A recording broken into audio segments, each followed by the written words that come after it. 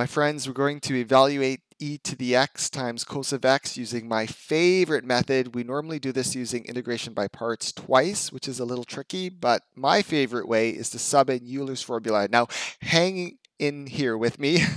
Hang in. I know that there's I, an imaginary number here, but trust me, this integral becomes very easy to do.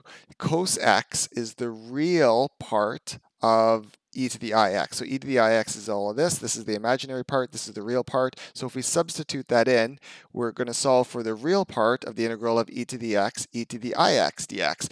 And this is really cool because we can merge these powers together by adding the exponents. And this integral is a lot easier than this one. We can evaluate this right away, right off the hop.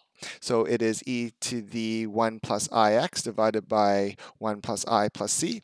C is our integration constant. Now we have to deal with this real part. So we're going to sub back Euler's formula to get our coses and sines part right here. Now we want the real portion of this.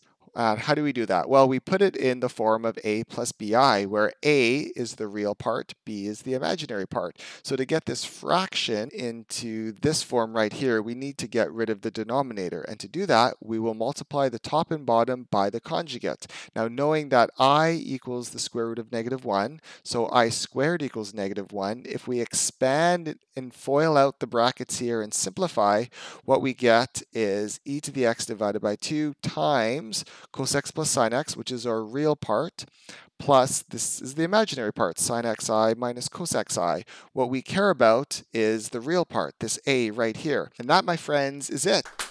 So a lot less work than integration by parts. You can check that video out if you want to see how it's done. Good luck on your midterms, your final exams, and all that. The more integrals you do, the better you'll get. You can survive.